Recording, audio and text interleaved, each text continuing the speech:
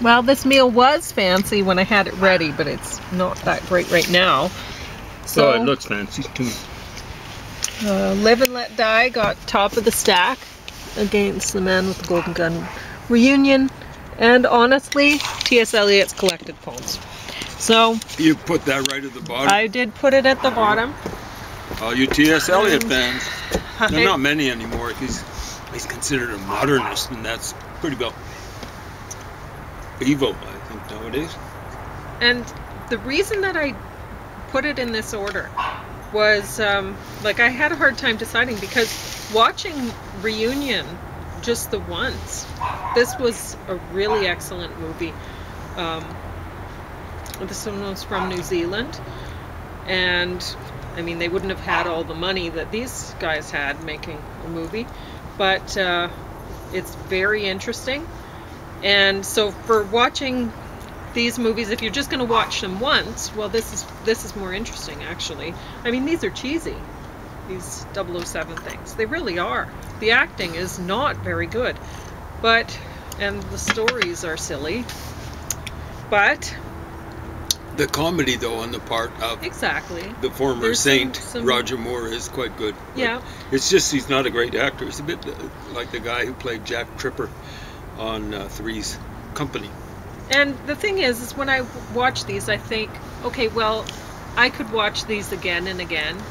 Whereas this one, once you know what's going to happen in the story, I don't know that it'd be as interesting. So that's why that didn't make it to the top of the stack. Now, why T.S. Eliot's Collected Poems made it to the bottom is because, like, I look at things along the same lines. How many times am I going to want to go back to the poems? 2 of them I'll want to go back to again and again. That's just 2. And so I don't know. I don't really know how to rate it. As a whole set, I don't want to go back to it all. Yeah, his career described generally a long and steep declining curve, descending curve.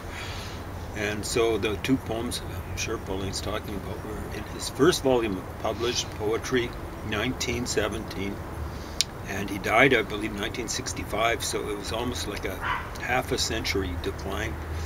It's I don't know if I've ever seen anything happen that precipitously with any sort of writer.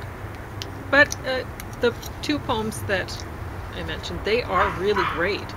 And as far as I'm concerned, when it comes to art, an artist really only has to pull off something great once, and that makes it all worthwhile. So a poem had better be somewhat lengthy, and the 2 poems she's talking about are not The Wasteland, but The Love Song of J. Alfred Prufrock and Portrait of a Lady. Wasteland is, well, frankly, a bit of a wasteland when it comes to being a complete work. And, I mean, when we were going through this, once we got through some really awful stuff, we were going back and forth, we were reading back and forth. And some of the things, when there's multiple characters, well, we were doing different characters, and so that was kind of fun. But, so we might read through some plays that way again, somebody else's, whatever. But not Eliot's. Eliot's plays do not come recommended. So, anyway, once we got to a certain point, then it started to pick up again. But still, it's around World War II, close to the last things that he put out. So, I believe the first of the 4 quartets when it came out in 1936, and then the last little getting was sometime, I think, fairly early in World War II. So. And honestly, I think each of them ended up getting better and better, if I remember correctly. Of the 4 quartets, roughly. I think they, the second one was better than the first. And way better than the first, so, yeah, the first wasn't that good. But anyway, so that was worth reading. I don't know if it's worth reading again. So, whereas way too much philosophy in all of it, really. Yeah. I wouldn't necessarily call it fantastic philosophy either. He was exposed to a lot of philosophers. So, Even major ones like Bertrand Russell. Now, really, I had a tough time deciding which to put on the top and which underneath, because they're both very entertaining. And I liked, there was one scene in this where he drives over a bridge and the car flips, and it was really great. So that was an awesome stunt. And I don't know, the story in this one might have been more well crafted actually than this. I half the time I'm looking at this going, what in the world, you know? Anyway, what I found interesting is that when I was watching the great course about writing fiction, he'd mentioned Bond, and he'd obviously mentioned this movie, and this was the one that he was talking about. He got some things wrong about it. It wasn't the cufflink that spun and cut through the ropes. No, it was his watch. The watch was the fancy gadget in this one. And anyway, so there were some things that the instructor, James Scott Bell, hadn't remembered quite right, but that's okay. I'm sure he'll watch it again because it's worth watching again. It's entertaining. Maybe I'll come up with a second edition of his lecture. I don't know. But, with corrections. Yeah. But yeah, what made me decide to put this one above this one, even though the story seemed to be better crafted in here, and most of the actors were better in this one than in this one. What year was it? Well, these were put out right back to back. Like this one came after this one. Okay. But 60, that's 73, 73 and 74. There we go. Yeah. So I don't know if I ever saw The Man with the Golden Gun. I definitely saw this. Yeah, well, I think it was down in the New Orleans area, wasn't it? Something like that. Yeah. But what made me put this one ahead of, or on top of this one, is the Bond babe in this one wasn't a bad actress, whereas this one, Jane Seymour or something? She was just a Bond bimbo in this one. Yeah, that's Jane Seymour. So that's what did it for me. It was the Bond babe versus the Bond bimbo. I'm afraid that's Britt Eklund.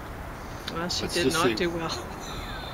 So whoever she is, Villachez, the little was fellow quite disappointing. She's the lovely. The plane. Yeah, he was in that. Yeah. It doesn't say who the. Well, I mean, each of the. Oh, it is Britt Eklund. So she was married to Rod Stewart for a while. Yeah, well. Of course, I think he didn't like her that much because she wasn't that tall, maybe. He liked tall blondes. Very blonde. So how's your pumpkin mac and cheese? It's awesome. Great. I'm telling you. So it's a baked mac and cheese, and I didn't have flour left to make the white sauce, and I was like, what am I going to do? I'd wanted to make this, and I'm out of flour. Well, I ground up some oats into flour. And it's perfectly good. It's a little bit grainier than typical flour, but it's probably a whole lot healthier, right? Well, would these be like whole oats or something like that? Yeah. Come highly recommended. I'm thinking it worked out pretty well. I was pretty happy with it. One thing I'll say, it's easier to make than a white sauce. But well, you there you have go. And it would be healthier, right? If you're getting whole oats. Yeah. So what I had to do is I heated it up, and I had to wait. You know how you have to wait a little while for the oats to plump up or whatever in the well, you had to wait. So that's what I because at first I was like, this seems pretty runny. I don't know if this is gonna work, but then in a couple minutes it thickened right up. It's a nice consistency, I gotta say. Wow. So that I was pretty happy with how that turned out. Yeah. And then I mixed it all together, and I greased the casserole and or the the bread pan or whatever. And then I put the stuff in, and I put cheese on top, and first I had it covered with foil, and then I took it off and melted the cheese, and it was just perfect. And I was like, oh, but is James going to come? And no. So now it's all hard on top, and it's No, it's great. So. And believe it or not, it's still warm inside. Good. Like if I'd come here like an hour ago or whenever, I would have been scorching my tongue. Yeah, you would have had to eat broccoli. Yeah, who knows how cool that would be. Yeah. So, if you're making baked mac and cheese, it's really easy. It tastes way better than the boxed mac and cheese, and it's really not much. I kind of wish difficult. you hadn't mentioned that. I'm thinking of the craft special. Yeah. This is a, what do they call it? A counter ad or something like that for craft. Yeah. Yeah, baked mac and cheese is way better. Yeah. It's just, and all of I've been shopping at Shoppers Drug Mart to get the stuff on clearance. So I used the coffee cream, so that's 18% milk fat, I think, and the cheese was on clearance too. So and so was the pasta. This was $1.19 a package. So really, I don't know how much more expensive it is to make this rather than the boxed stuff, which is terrible. So what sort of pasta did you say it was? Penne? Is that what yeah, it's whole grain penne. There we go. I'm trying to learn those things. I was always fascinated when I was a kid. Of course, I never saw the variety that there is in the stores nowadays. You know, for me, it was like spaghetti and lasagna, maybe. Then I heard about all these other ones. Oh yeah, you don't have to use macaroni. You could use whatever kind of pasta you want. You could even, I mean, there are people out there that don't want to eat wheat, but they eat oats. This works. And so you can decide, oh, well, I don't want to go with the whole grains or whatever, any kind of wheat pasta. I'm going to go with shirataki pasta or something else instead. So you could do that. And I think any child would want to eat this rather than the box stuff, because it's delicious. I don't know how they'd feel about oats and the graininess, but yeah. Like, I love it, but I've been eating whole wheat bread for 50 years. Yeah. So maybe you could grind your oats even finer, I suppose, into more powder. Or just a word of warning. Yeah. Because I didn't used to like whole wheat bread. That's right. So you might have to just make a regular white sauce. It might work better. When I moved out on my own, 1974, I decided I better take my nutrition in hand. And to a certain extent, I got better at that one. Well, maybe I'll try a different one tomorrow and see if you like the sauce made a different way. So I don't have to use oat. I can try to use something else. Anyway. It'd be interesting to try it. Well, it would work just the same as regular flour. Okay. So that you could make a white sauce that's not really white, it's with rye flour, and that would work out. But I don't have that right now, so I won't be using that tomorrow either. But anyway, yeah.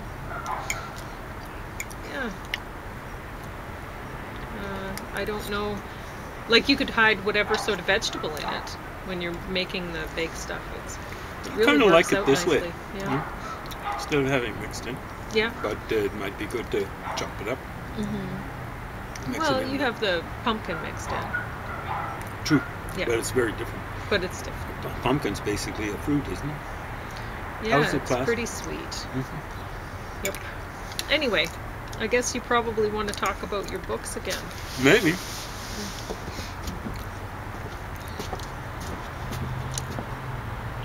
You have 14 minutes. Okay. Enjoy. Half the time? You bet. I don't know if folks at home will enjoy it. I really don't care that much. What I'm going to talk about first is, I talked about the American election, and I was scolding, and scolding was, the scolding I did was really mild. Scolding the American electorate for voting Donald Trump in. I was hearing recently with a landslide. That's even more shame. We didn't even have to cheat this time. First election in the 21st century that the Republicans haven't had to cheat their way into power.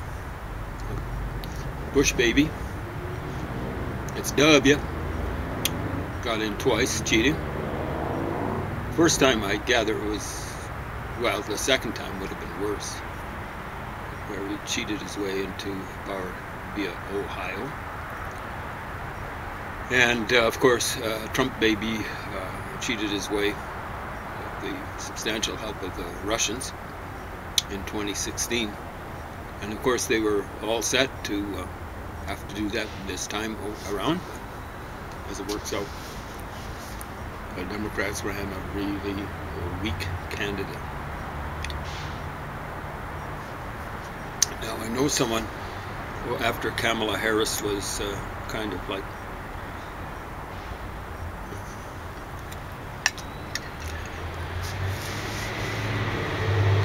coordinated, crowned, Democrat. No. Someone said, oh, there's no way the Americans will vote for a African-American woman. And I go, well, they voted in Obama, not once, but twice. They voted in Hillary Clinton only to have the election stolen from her. Of course, the person who was saying this back then, saying that they'd never vote for a woman, American electorate, he was saying way back in 2016, and I've been saying it ever since for years now, Hillary Clinton didn't get elected, but she got the majority of votes, and the Republicans had to cheat with the substantial help, as I was saying, of the Russians in 2016. We actually don't know how many votes, for example, were actually just stolen.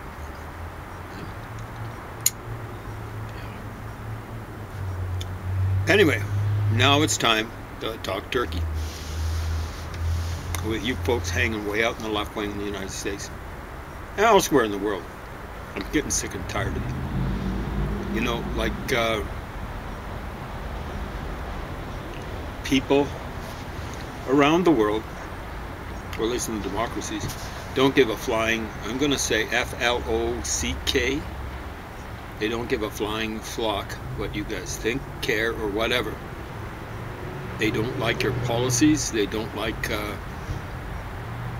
the way you carry out your policies. It doesn't appeal to them. Don't go around pretending that you give a flying, again, flock for working people. What you care about, outside of your own ivory towers, because you tend to be academics, is what you call people of color. You're racist. You're like that scumbag Marxist. Really, he's a commie. What was his name? Not Lukács. Marcuse. I don't know if I'm pronouncing his name correctly. I don't think he deserved to have his name pronounced correctly. Gave up, I believe it was even earlier than the 60s, but at least by the 60s, on the working class, saying they're not revolutionary enough. They've given up on the revolution. So we're going to turn to people of color all around the world, and we're going to turn even to the lumpen proletariat. He's turning Marx on his head when it came to that. Marx understood. And that's one of the few things he did understand correctly, that the lumpen proletariat, and he gave at one time at least not an exhaustive list, but an exhausting list of what he classes a lumpen proletariat. and that's pimps, thieves, prostitutes, drug addicts. He actually included literati in there, which would include himself. And there were quite a few other things, but you kind of get the drift. And Marcuse believed that they were more revolutionary than the actual working class. These working class in democratic societies. I have no truck with that kind of thought. I have no truck with Marcuse, and I have no truck with anyone who follows that line of thought. If the left wing has given up on representing the working class, I, as a union guy, all throughout my working career, all throughout, give up on the left wing. You guys decide. I think you've decided already, except you're going around faking having Bernie Sanders, the Russian agent, the other Russian agent. Donald Trump's the one the Russians want elected, but Bernie Sanders, they wanted to get nominated so he could get really pounded by Donald Trump back in 2016 and again 2020. Bernie Sanders does not represent me or fellow working class people. It doesn't matter if he wears a shirt unbuttoned at the collar and rolls up his shirt sleeves. I don't know if he ever really worked a real working job ever in his life. Someone says he was a dog catcher or something. Maybe that qualifies, I don't know. Somehow or another he's turned up to be a millionaire with, I saw a report, could be false, I don't know, could be fake news, that he had 3 homes back in maybe 2019 or something like that. How did he get that? You know, like mayor of Burlington, was it? And then he became a senator. You know, who knows how much money was being slipped to him by various nefarious entities while he was a senator, in the form of bribes and so on and so forth. But yeah, so I've started giving a outline of what happened to the left wing in the United States in the 20th century. It's even before I was born. I was born a long time ago. It's a little over 70 years ago. A little over 2 generations. Generation, most people figures about 30 years. 2 generations, 60 years. So there was a scumbag who was a vice president for Franklin Delano Roosevelt. His name was Wallace. It wasn't George Wallace. But he decided to run against the Democratic Party. Well, in the United States, with their 2-party system, if you form a 3rd party, and let's say you're on the right wing, well, you know, the main party in the right wing's just got to be annoyed at you. The way they got to have been annoyed with Ross Perot back in 1992. You're on the left wing and you run independently against the Democrats in the United States. The Democrats have a legitimate beef with you. I'm thinking of Ralph Nader in 2000 and 2004. He helped cost the Democrats and, frankly, working class people, middle class people in the United States, it's stunning. It's 8 years, because he made it close enough for the Republicans in those 2 election years to cheat and get away with it. So there was Wallace. And then, you know, the lefties wanted Adlai Stevenson. I'm not sure how to pronounce his first name. He's such a non-entity. They actually ran him twice. And he got his hindquarters handed to him. Frankly, not handed to him, shoved down his throat. And that was 2 elections, 52 and 56. And what happened? Eisenhower, in the 8 years that he ruled over America in his inimitable fashion, I don't know if he actually did a lot of snoozing, but he did a lot of golfing, and then more golfing and more golfing after that. In the 8 years he was in power, in the Cattsburg seat, on the throne, they had 3 recessions. You don't believe me? Check it out. A lot of Republicans don't believe me. A lot of people on the right wing don't believe me, but he had 3 recessions. It's kind of hard to do that. The United States, I think, has had, as I don't know what happened in Biden's during his administration, but in a little bit longer actually than my lifetime, they've only had something like 11 recessions. Eisenhower 3 in 8 years. Wow.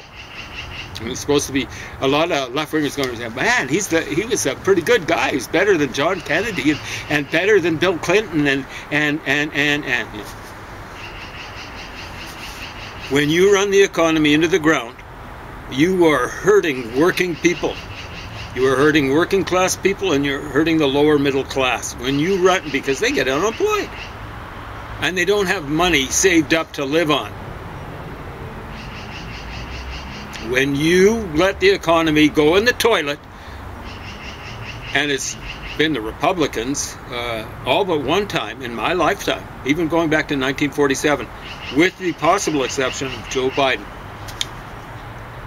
When you let the economy run in the toilet, you are an enemy of the working class and the middle class. And that's every Republican in my lifetime, with the exception of Jerry Ford, who was only in for roughly 2 years, has been an enemy of the working class. The one enemy of the working class that was a Democrat was a big favorite of the lefties, Jimmy Carter. How do you do that? You know, like if you actually run the economy like you actually care about working class and middle class people, the economy doesn't go in the toilet unless you end up with a plague that Biden inherited from his predecessor. But there, Jimmy Carter did it. It was only for half a year, 2 consecutive, what the economists call quarters, 2 quarters of a year, 1/2 of a year. But still, absolute, Jimmy, your ghost. You should be rolling over in your grave with shame. Absolutely shameful. How much time? A minute? Well, time to review this, I think. So this is a red velvet cake cup, and if you don't want to look too closely at the ingredients or this fat content here, the saturated plus trans. Wow, that's a lot. 86. This red velvet cake cup so far has had the most out of the saturated fat, and I'm just going to have one bite.